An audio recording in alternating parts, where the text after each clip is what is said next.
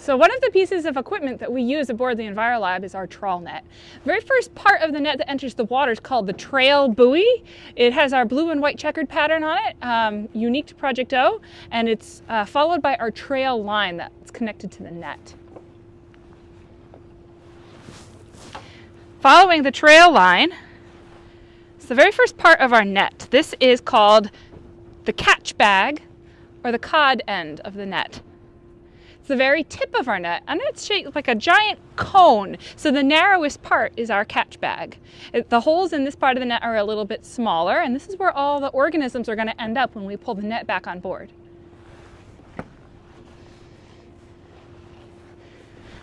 After the cod end, the net starts to get wider, right? Just as a cone would get wider. The holes in the net are a little bit larger. We call this darker part of the net the belly of the net.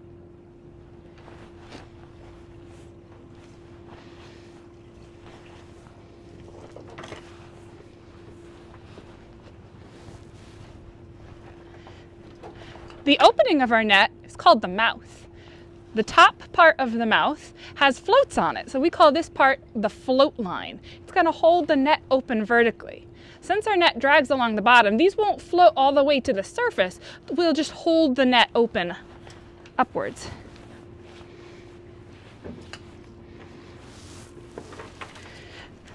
The bottom part of the mouth has a heavy chain, a tickle chain or a chain line that allow the net to sink to the bottom, and this part will bounce along the bottom and hopefully scare some creatures right into our net. The last part of our net are the otter doors.